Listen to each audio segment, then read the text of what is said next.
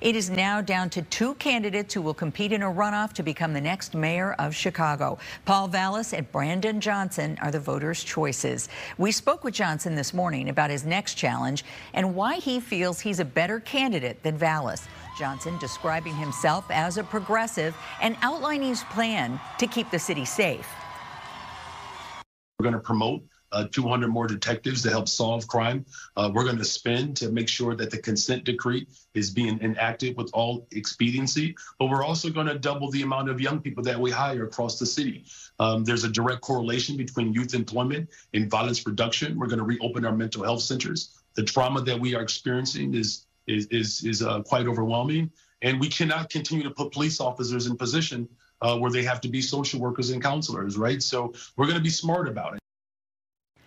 Former public school CEO Paul Vallas won big on the north side as well as in parts of the southwest and northwest sides. Vallas focusing on public safety, promising to hire many more police officers so that 911 calls no longer go unanswered. And he launched his runoff campaign last night saying crime will continue to be his #1 priority. Public safety is the fundamental right of every American. It is a civil right. And it is the principal responsibility of government. And we will have a safe Chicago.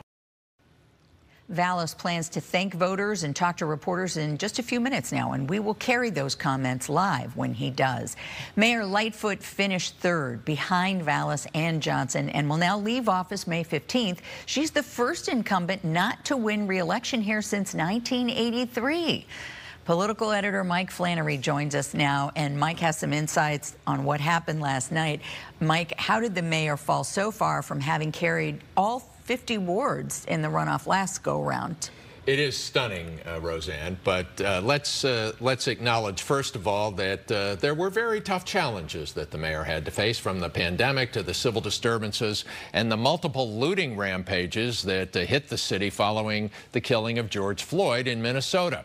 Now, that said, the mayor's 2019 run for public office was Lightfoot's first ever entry into the political arena, and she had never stood for public office before, and she seemed to make every rookie mistake it was possible to make.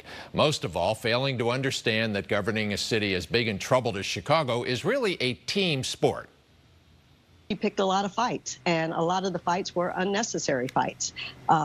Yeah, she did some good. Nobody can deny that she didn't do some good, but she made a lot of enemies along the way, and she didn't have to. I mean, when you win 50 wards, that means that you have won the benevolence of the entire city. They want to see you do good. They've put their trust in you, an unknown. And she didn't take that to mean that she took it to mean that she had the power instead of the position.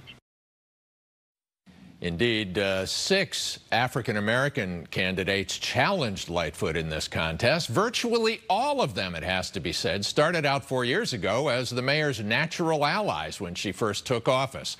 Perhaps 3rd Ward City Council member Pat Dowell symbolized this phenomenon best of all. A staunch and outspoken defender of Mayor Lightfoot for several years, Lightfoot made Dowell the chair of one of the City Council's most powerful committees. But Dowell ended up defecting to Brandon Johnson, holding a news conference where Dowell blasted Lightfoot's inability to work cooperatively with others and the mayor's propensity for verbal abuse.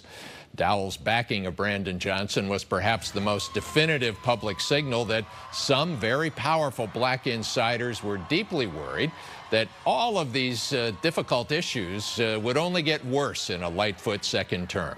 Indeed, the mayor herself noted that at the age of 60, she wasn't about to change her style. Okay, so now let's look at the matchup. Now we have Brandon Johnson versus Paul Vallas. Let's talk about these candidates, Mike, what they deal with going forward, starting with Johnson's tax plans. Well, that's going to be an issue. You're going to hear a lot about that from the Vallas campaign and maybe even from some independent expenditure groups. $800 million to $2 billion worth of new taxes. Johnson, a few minutes ago, we heard him talking about how he wants to hire thousands of youth for jobs. Right. He wants increased social services. To pay for that, these taxes are going to be expensive for some Chicagoans, and that's going to be a very interesting phenomenon the way that plays out. On the other hand, we already have Brandon Johnson attacking Paul Vallas, claiming that he's left rack and ruin in his wake, hitting his tenure, Vallas's tenure at the Chicago Public Schools, at the Philadelphia Public Schools, and elsewhere. Vallas does have some enemies from Philadelphia in particular. The former mayor, Michael Nutter, really has some grudges about Paul Vallas. He talked about them last year on my show, Flannery Fired Up. I had the former Philadelphia mayor. I suspect he's going to come back in. We may see a congressman from Philadelphia, Brendan Boyle, also come out taking potshots at Vallas on these issues. It's going to be a rollicking rocket sled ride of a campaign. Right, and all crammed into what, 4 weeks? 5 weeks. 5 weeks. We're going to count the votes in this one. 5 weeks from last night. There's going to be a lot of action. Thank you, Mike.